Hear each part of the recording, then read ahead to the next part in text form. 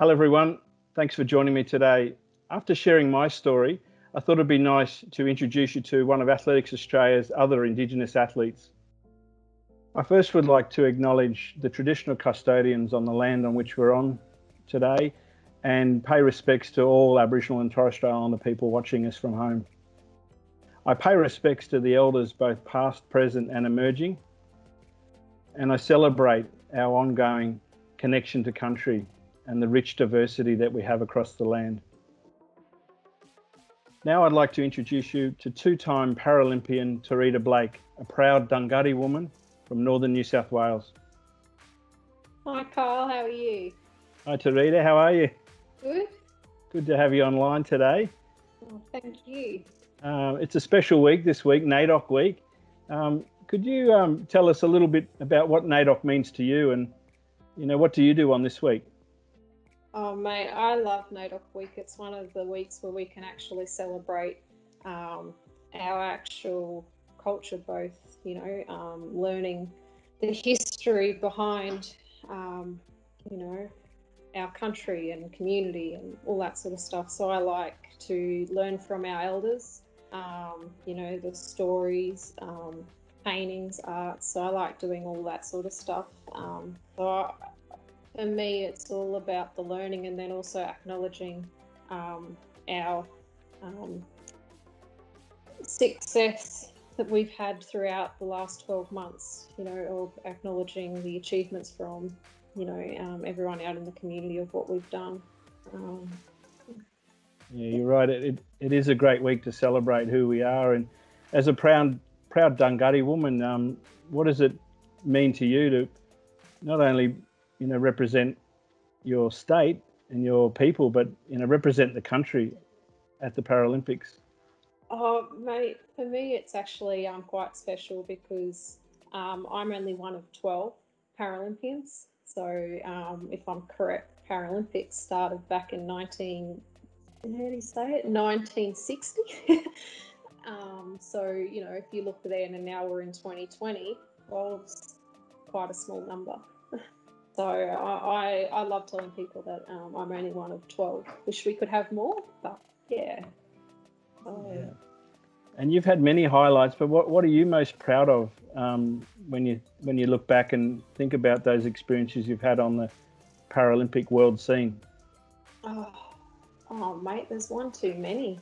I think my first Paralympics back in London would be my highlight. Got into the sports 6 months beforehand, and I made the team. So I think from there, and I've just learnt so much. I tell people, this school kid going overseas, not knowing what the world stage is like, or I started athletics just in school, not wanting to, my dream wasn't to become a Paralympian or anything like that. And then next minute I've started. But I look back at London Games and just even myself, 17-year-old kid, didn't really know even what I wanted to do when I left school. I remember I watched Kathy Freeman as a school assignment in grade 4. So that was back in 2004. And I did an assignment on her and I watched her 400 and I always wanted to run 400. And then I started doing athletics and I was like, Torita, you won't be able to go to the Olympics, without being too negative. It was more a realistic thing. And then I found out about, or it's not that I found out about the Paralympics, I knew of it, but I didn't know I would compete in it. And when I found out about that in 2011, 2010, I was like, oh my God, that's what I wanted to do when my dream came quicker than what I thought it would. And you're a great role model for all young people, but particularly young Indigenous athletes maybe aspiring or dreaming about the big stage. What's your message for them if they're watching your story now? I just say to them, give it a go. We can do anything just as anyone can. If you want to go on run a 400, you can go and run a 400. If you want to make the Paralympics, we can all do it. So I always say, give it a go. You never know what's going to happen. You might change your mind.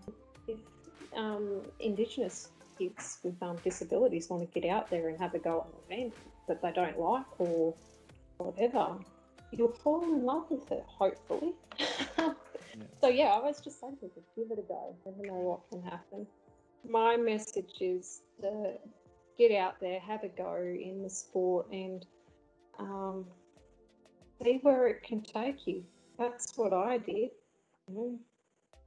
Got into athletics, and somehow I'm now a Paralympian. Torita, what are you most proud of being an Aboriginal woman?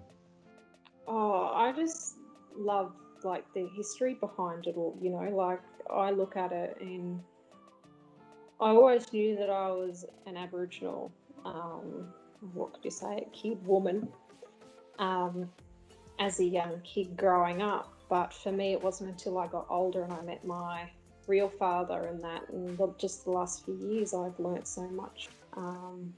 Like for someone like me, I didn't realise the stolen generation was actually in my family until I was talking to my father one day, and he was like just explaining it to me, and I just love the history behind it. I think that's what's really got me really into it. Yeah, Torita, Kathy being one of our most successful Indigenous athletes, was that something that you looked up to? Oh yes, the thing that got me with the 2000 games is the fact that she had the guts to bring out the flag after she had won the 400 meters, and as I said, like her running four, seeing it, I fell in love with 400s because of her. So as you say, being an Aboriginal person myself and her, I just love watching her run. Well, Torita, we talked about the history of the Paralympics, and something that's close to my heart is that my father got to go away on those teams, and one of the Indigenous athletes that he supported was Kevin Coombs. Yeah. Tell me about the history that you know, and is there anyone in the history that you look up to? It's funny you mention Uncle Kevin. I met him back in 2016 for the uniform launch, and just hearing his story, again, like he's someone when I got to meet him and was talking to him, like just his story. So yeah, like knowing he was the first Paralympian Indigenous, and now I'm part of that 12. I think that's what gets it really, like, oh my God, he started and I'm still keeping it. I'm still keeping Indigenous athletes in the Paralympics going. So yeah, no, I think that's one of my highlights, actually meeting Uncle Kevin at the uniform launch back in 2016. Yeah. Fantastic, and I'm sure there's going to be a young girl in the future saying, I got to meet Torita Blake and she inspired me, and they went on to have a great career. So congratulations, well done. Well, thanks, Torita, for joining me today, and really thanks for sharing all your story, what NAIDOC means to you, and I hope you continue to have a good week. Thanks for having me, Kyle. It's been great talk, and thank you, you too.